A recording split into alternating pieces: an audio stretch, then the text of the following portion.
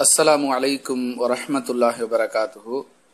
அன்பிற்குரியவர்களே, கடமையான குளிப்பை எப்படி நிறைவேற்ற வேண்டும், அதன் முறை என்ன என்று கேள்வி வந்திருக்கிறது.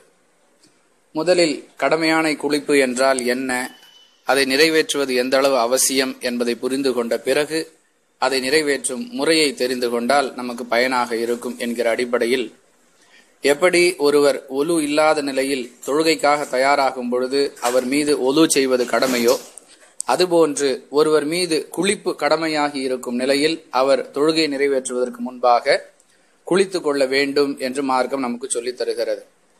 எந்தெந்த சந்தர்ப்பங்களால் ஒரு மனிதர் மீது குளிப்பு கடமையாகிறது என்று பார்க்கும் பொழுது, குடும்ப வாழ்க்கையில் ஈடுபடக்கூடிய காரணத்தால், அல்லது தூக்கத்தில் அசுத்தம் வெளிப்படக்கூடிய சந்தர்ப்பத்தால், அல்லது மாதவிடாயிலிருந்து முற்றிலுமாக தூய்மை அடைந்திருக்கும் நிலை, இந்த 3 சந்தர்ப்பங்களில் ஒருவர் மீது குளிப்பு கடமையாகி விடுகிறது என்று மார்க்கம் நமக்கு சொல்லித் தருகிறது. இது அல்லாமல் ஜும்ஆவுடைய குளிப்பை பற்றியும் ஹதீஸில் வலியுறுத்தி சொல்லப்பட்டிருக்கிறது. இப்படி அசுத்தங்களின் பொழுது கடமையான குளிப்பை நிறைவேற்றுவது தொடர்பாக அந்த குளிப்பு எந்த முறையில் அமைந்திருக்க வேண்டும் என்பது பற்றி மார்க்கத்தை சொல்லுகிறோம் என்ற பெயரால் பல்வேறு கட்டுக்கதைகள், குளிப்பதற்கு முன்பாக 5 கலிமாக்களை சொல்லிக் கொள்ள வேண்டும், இன்னும் இது போன்று பல்வேறு சம்பிரதாயங்களை எல்லாம் மார்க்கம் என்ற பெயரால் சொல்லி வைத்திருக்கிறார்கள். ஆனால் அவற்றிற்கும் இஸ்லாத்திற்கும் எந்த சம்பந்தமும் இல்லை. அப்படி என்றால் என்ன செய்ய வேண்டும்? கடமையான குளிப்பை நிறைவேற்றுவதற்கு முன்பாக கவனத்தில் கொள்ள வேண்டிய விஷயங்கள், ஒருவேளை உடல் உறவில் குடும்ப வாழ்க்கையில் ஈடுபட்டதை தொடர்ந்து நிறைவேற்றக்கூடிய குளிப்பாக இருக்குமேயானால் ரசூலுல்லாஹி ஸல்லல்லாஹு அலைஹி வஸல்லம் அவர்கள் முதலில் அசுத்தம் பட்ட இடங்களையும் தம்முடைய மறைவிடத்தையும் கழுவிக் கொள்வார்கள், பிறகு ஒது செய்வார்கள், பிறகு குளித்துக் கொள்வார்கள். இப்படி ஹதீஸ்ல சொல்லப்பட்டிருக்குது. அது அல்லாமல் மாதவிடாய் போன்ற காரணங்களுக்காக முழுமையாக தூய்மை அடைந்தவர்கள் தங்களுடைய குளிப்பை நிறைவேற்றும் பொழுது கவனத்தில் கொள்ள வேண்டிய விஷயங்கள், முதலில் ஒது செய்து கொள்ள வேண்டும் ஹதீஸ்ல உள்ள ஒழுக்கத்தின்படி. அது மாதவிடாய் அல்லாத குடும்ப வாழ்க்கை தொடர்பான குளிப்பாக இருந்தால் அசுத்தம் பட்ட இடங்களை தூய்மை செய்து கொண்டு, மறைவிடத்தை தூய்மை செய்து கொண்டு, பிறகு ஒது செய்து கொள்ள வேண்டும், பிறகு தண்ணீர் ஊற்றி குளிக்க வேண்டும். இதுல சில ஹதீஸ்கள் எல்லாம் வலதுபுறத்தை முற்படுத்தும், அப்படி ஊத்தும் பொழுது வலதுபுறத்துல ஊத்தணுங்கிற கருத்துல சில செய்திகள் வந்திருக்கின்றன. இது அல்லாமல் வேறு எந்த பெரிய நெறிமுறைகளும் இதற்கு சொல்லப்படவில்லை.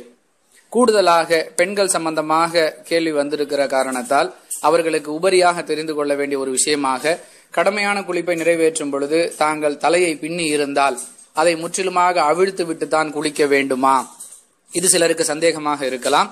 சில சகோதரர்களும் தங்கள் வீட்டு பெண்கள் சார்பாக இந்த கேள்விகளை முன்வைக்கிறார்கள். உம்மு சலமா ரதியல்லாஹு அன்ஹா அவர்கள் நபி ஸல்லல்லாஹு அலைஹி வஸல்லம் அவரிடத்துல கேள்வி கேட்டு அதற்கு நபி அவர்கள் சொன்ன பதில் முஸ்லீம்ல 549வது ஹதீஸாக இடம்பெற்றிருக்கிறது. உம்மு சலமா ரதியல்லாஹு அன்ஹா கேட்கிறாங்க, யார சொல்லலாம், நான் கடமையான குளிப்பை நிறைவேற்றும் பொழுது பின்னி இருக்கக்கூடிய என்னுடைய தலை சடையை நான் அவிழ்த்து விட வேண்டுமா அப்படின்னு சொல்லி கேட்கும் பொழுது அல்லாஹ்வுடைய தூதர் சொல்றாங்க, அவசியம் இல்ல, நீ தண்ணீர் ஊற்றிக்கொள், அது போதுமானது. இதுல இருந்து என்ன விளங்குதுன்னு சொன்னா, தலையுடைய அந்த அடிபாகம், மயிர்கள், முடிகளுடைய அடிபாகம், தலைப்பகுதி நனைஞ்சா போதுமானது, கூந்தலை பிரிச்சு விட்டு அதனுடைய எல்லா பகுதியும் நனையணுங்கிறதுலாம் கட்டாயம் இல்லை. அப்படிங்கிற அளவுக்கு தான் மார்க்கம் மிக இலகுவாக நமக்கு சொல்லி தருகிறது. சில தபலீக் ஜமாத்துல எல்லாம் சொல்லுவாங்க, ஒரு முடி அளவுக்கு நனையாம தவறுதலா விட்டுட்டா கூட அந்த குளிப்பு சேராது இப்படிங்கிற மாதிரிலாம். யாரும் நனையக்கூடாதுங்கிற எண்ணத்துலலாம் வேண்டுமென்றே இடங்களை விட்டுட்டுலாம் குளிக்க போறதில்லை. முழுமையாக அந்த குளிப்பு நிறைவேற்றப்பட வேண்டும் அப்படிங்கிற ஷரத்து தான் சொல்லி தரப்பட்டிருக்கு. அல்லாஹ்வுடைய தூதர் இந்த கடமையான குளிப்பை நிறைவேற்றுவதற்கு முன்பாக ஒலு செய்வாங்க. ஒலு செஞ்சுட்டு கால்களை மட்டும் கழுவ மாட்டார்கள். குளித்து முடித்த பிறகு குளித்த இடத்திலிருந்து சற்று நகர்ந்து நின்று கால்களை கழுவி கொண்டு அந்த ஒலுவை நிறைவு செய்வார்கள். அப்படிங்கிற மாதிரி நம்ம ஹதீஸ்ல பார்க்கிறோம். வேறு சிலருக்கு இப்படியும் கேள்வி வருகிறது, ஒலு செஞ்சுட்டு அந்த ஒலுவுடைய இறுதி அமர்வாக, இறுதி நிகழ்வாக இருக்கக்கூடிய கால்களை கழுவுதல் அப்படிங்கறத நம்ம குளிச்சு முடிச்ச பிறகு செய்யணுங்கிற ஒரு விஷயம் இருக்குது. அதுக்கு இடையில குளித்து கொண்டிருக்கும் பொழுதே சிறுநீர் கழித்தல் அல்லது காற்று வெளியேறுதல் போன்ற காரணங்களால் ஒலு முறிந்து விடுமையானால் அப்பொழுது என்ன செய்ய வேண்டும் என்று சொன்னால், குளிச்சு முடிச்ச பிறகு நம்ம தொழுகைக்காகவோ மற்ற காரியங்களுக்காகவோ தயாராக வேண்டிய தேவை இருந்தால் மறுபடியும் ஒலு செய்து கொள்ள வேண்டும் என்பதைத்தான் குர்ஆன் ஹதீஸுடைய வழிகாட்டுதலிலிருந்து புரிந்து கொள்ள முடிகிறது. அஸ்ஸலாமு அலைக்கும் வரஹ்மத்துல்லாஹி வபரகாத்துஹு.